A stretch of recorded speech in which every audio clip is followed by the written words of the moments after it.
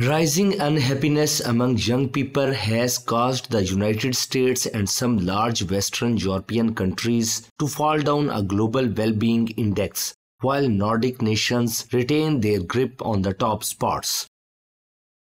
The annual World Happiness Report, launched in 2012 to support the United Nations Sustainable Development Goals, is based on data from US market research company Gallup, analyzed by a global team now led by the University of Oxford.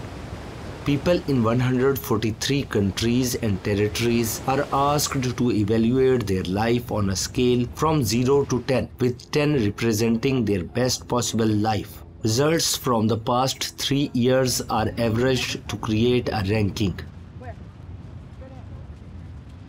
No, I've definitely seen people that have been happier than me for sure. I mean, there's a lot of stuff that, that goes on different in their lives and everything, and we go through different solutions and all this and all the time. So definitely people have been happier than me for sure. Finland remained in the top spot with an average score of 7.7, followed closely by Denmark, Iceland and Sweden, while Afghanistan and Lebanon held the bottom 2 spots with scores of 1.7 and 2.7 respectively.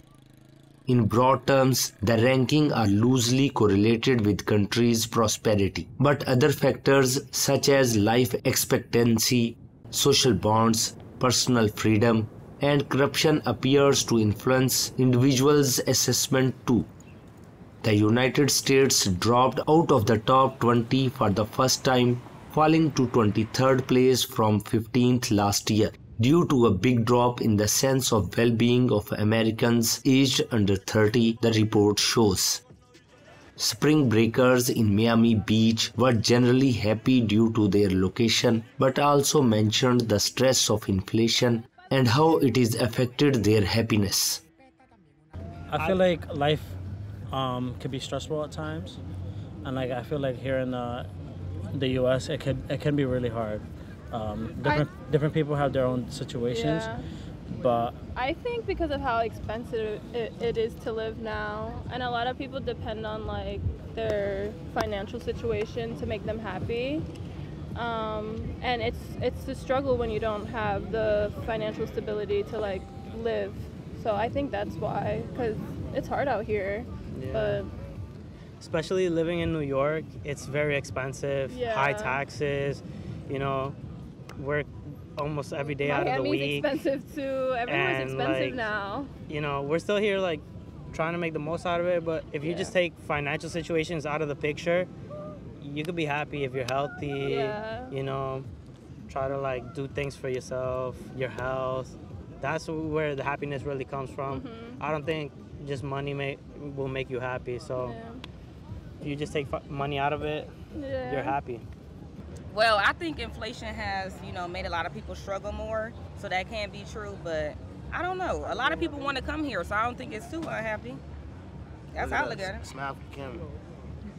While a global ranking of the happiness of those aged 60 and over would place the United States 10th, under 30s life evaluations alone put the United States in 62nd place.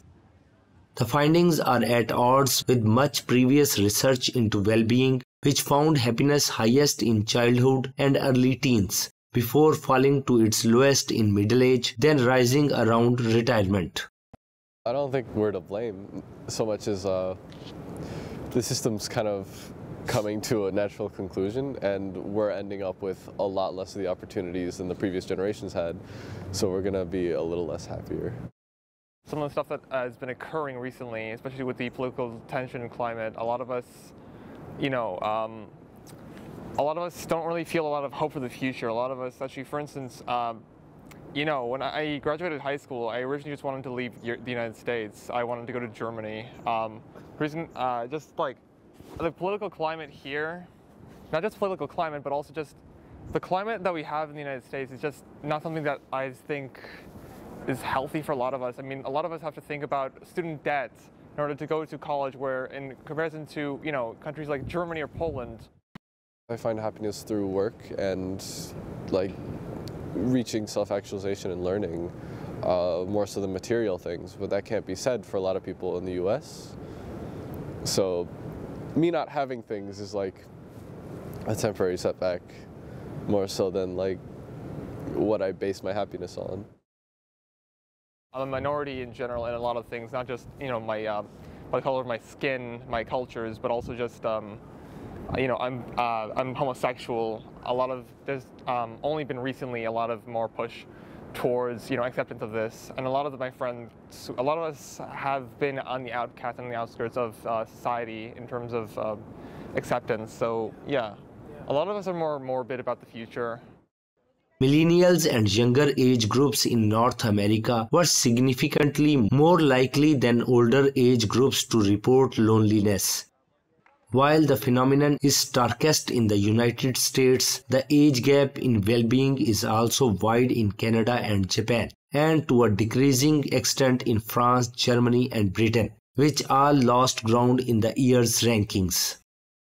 By contrast, many of the countries with biggest improvement in well-being are former communist countries in Central and Eastern Europe. There, unlike in richer countries, young people report significantly better quality of life than older people, often on a par or better than in Western Europe.